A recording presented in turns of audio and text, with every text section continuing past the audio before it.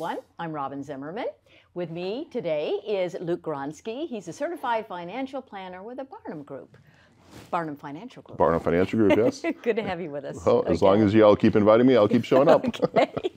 I really love what we're talking about today, myths. Myths Yes. in financial planning and having a strategy. And so there are 5. I hope we get through all of them. And the first one, Luke, is everyone fits into a category. Yes. I guess what I'd say about this is that labeling people in financial planning works about as well as labeling people in other walks of life. Like, it doesn't usually lead to anything positive. So, it's good to have goals and set priorities, but to label someone, and let me give you an example. If I sit down with 3 different couples who are college planning and their goal is to send their kid to college, and I say, okay, and I put them into a 529 plan because they want to save for college. Well, that's not going to work just because I labeled them as, college planning parents. Like, one student might want to go to USC, one might want to go to Ivy League, one might want to stay to community school and stay home.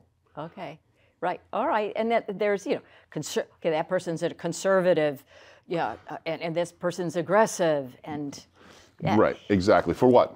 Yeah. You might be aggressive for your long-term goals when you retire in 25 years, but what about buying a house in 5? Right. So if you put yourself into one category, it's just not going to work. We have different goals that have different time horizons, as we like to call them. All right, myth number 2, the experts must know. We get bombarded with, when we watch CNBC and all the business networks, that we're going to take their advice. Right. Now, keep in mind, if they're on one of those major channels, they've earned the right to be there. Those people are usually very successful, very knowledgeable, work very hard to be there. Right. But don't forget that when they're on television, their goals are very different than when they're in their investment goal meetings with their team. Their job when they're on television is to entertain you, to bring in ratings, to get viewers.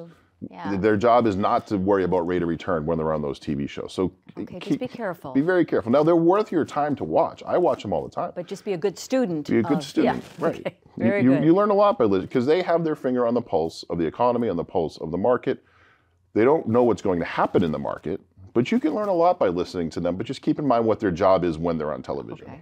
All right, myth number 3 is constant monitoring is key. You need to be constantly on your computer, constantly. And I have friends whose husbands do that. Yes. Yes, and I don't know if this is a myth or an issue with investors, but you're going to drive yourself. The stress you give yourself on a daily basis, you could watch the market for a month and be stressed out as it goes up and down, and then end up at the same place in a month. So what did you accomplish? What did you accomplish with that? Now, I'm not saying don't pay attention to what you're doing.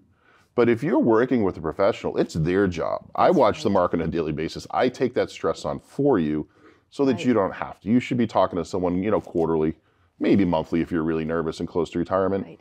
But tinkering with your investments can really cause a lot of problems. Right. I mean, look at when Trump got elected way back then. I was in the business then, and everyone thought the market was going to crash. The futures for that night, we were down 2,000 points, which was huge back then. And by the next morning, the market had recovered and went through the roof. So if you responded emotionally and you pulled all your money out of the market, you really hurt yourself instead of being disciplined and patient and sticking to whatever plan you had come up with. Very good. We have a couple left, and I like this one. You need to have a large amount of money to be an investor. Yeah, this is a good one, and it keeps a lot of people from starting investing. Today, we're very lucky to have so many different types of investment vehicles, and a lot of them you don't need much at all. Now you can buy slivers of stocks in some different things. So if you're a young person and you have any income that you could, invest outside of your 401k, which might be a good idea, but that's a whole different conversation we'll have someday. You can do it. Mutual funds can be a very good way to get into the market, and the more money you have, maybe you change your investment style. There are different things you might want to look at investing, but you don't need to have a ton of money to get started. Just find a vehicle that works for you and works for your budget. And get started. Get started. Get started and make it a habit. Right. People are great at making it a habit of going and get a Starbucks coffee every day before work. Well, why can't we make it a habit? That adds up. $5 a day for a coffee, 5 days a week. That's right. $25 a week, that's $100 a month. Make it a habit of investing that somewhere.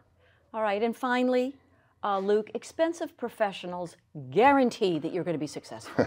Well, we did have 20 seconds left. We can't guarantee anything in this, but let's just say fees are only a problem if we're not getting delivered something. Some professionals charge a lot, and they are 100% worth it.